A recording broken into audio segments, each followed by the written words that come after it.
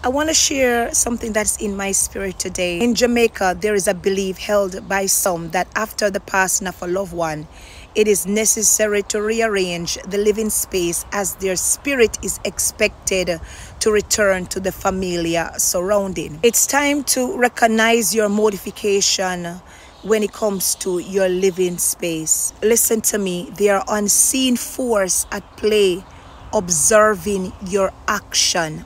Some of you need to get that bed turned around. Some of you need to rearrange your living room. Some of you need to rearrange your dining room. Let the Spirit of God lead you.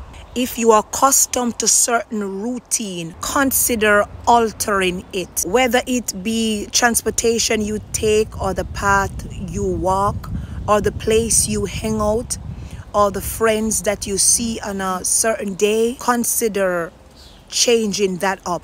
You will be honest with me, there are many people that we know that things happen to them, and I'm talking about bad things, even losing their life, is because they are known to hang out at a certain spot doing the same routine over and over. And guess what? Their activity are closely monitored. Today, as a prophetic voice in this end time, make changes in your life.